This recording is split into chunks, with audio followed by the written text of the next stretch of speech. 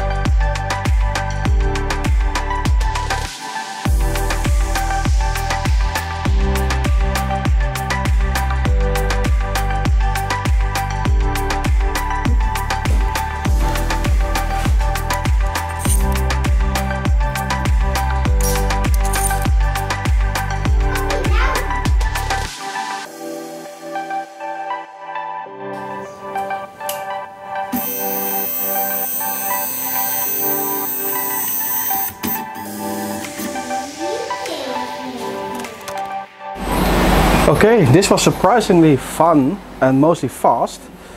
A big compliment to the guys who designed this. The quality is quite good. It is fun to build, easy to build.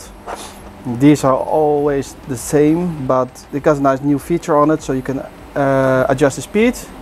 And what I do love the most, what I see in the first time, when you want to set up your focus, click like so, loosen this handle, lower it down, block it, and then easily click this button. This is really brilliant.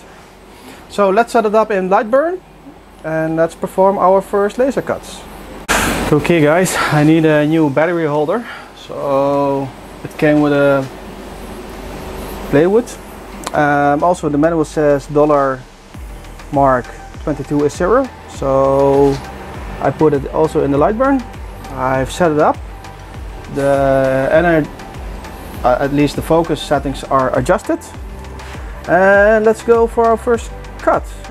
Let's go for 100% power and like 700 to start with. I'm quite new with this laser, so I need to find my settings. So let's see what is going on. Okay, it's doing something.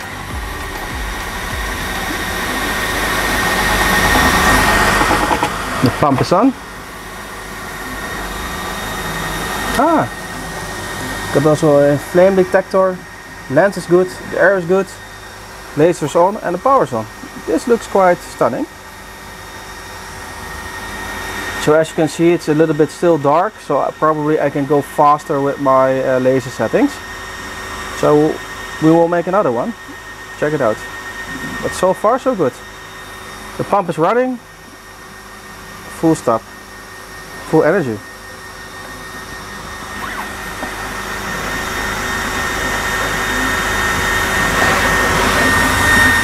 It looks clean. Oh wow.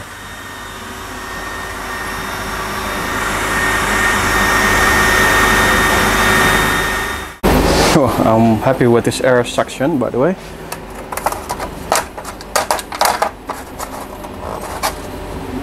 Almost there, but it looks fine.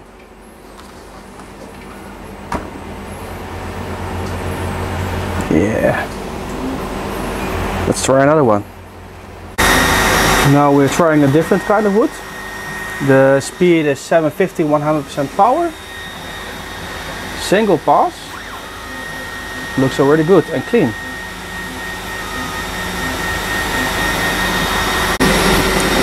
And the most important is, it's clean on both sides. Yeah, quite happy with it. Let's see if the Lipo fits better this time. Yeah, this will do. Okay, let's make a fit test. And there you have it. I made a temporary wooden plate to fit my Lipo. We will adjust the Lipo holder in the final design so that you can slide it more easily in. But for a temporary solution to find the correct CG, it's wonderful, quick and fast. Okay guys, thank you all for watching. As mentioned in the beginning of this video, I really like this laser. It's a 22 watts, I think for cutting wood. This is more than enough. If you go higher, you will only get some burns inside of wood, so the quality is just fine. I really like that the way that they, how they did the cable wirement. It's all nice and clean, and yeah, they did a lot of improvements, so I really like this. Out there now, links are in the description. And if you guys want me to see how I built the X32 project, just let me know in a comment. We're also thinking to do a composite model, and in a composite model needs wooden spars, so we're going to use this alpha laser to cut all the wooden spars. So let me know in the comments if you want to see this kind of builds. Okay guys, this is all it for the videos. If you need any questions, or just leave them in the comment section. Okay guys, bye bye, see you in the next one.